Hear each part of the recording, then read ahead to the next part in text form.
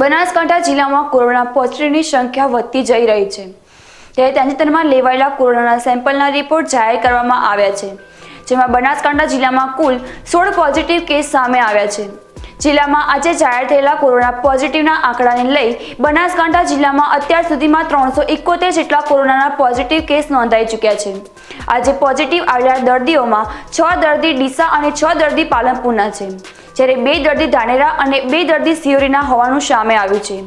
તો નજર કરીએ આજે જાહેર થયેલા કોરોનાના પોઝિટિવ રિપોર્ટ આવ્યા છે તે દર્દીઓના નામ પર।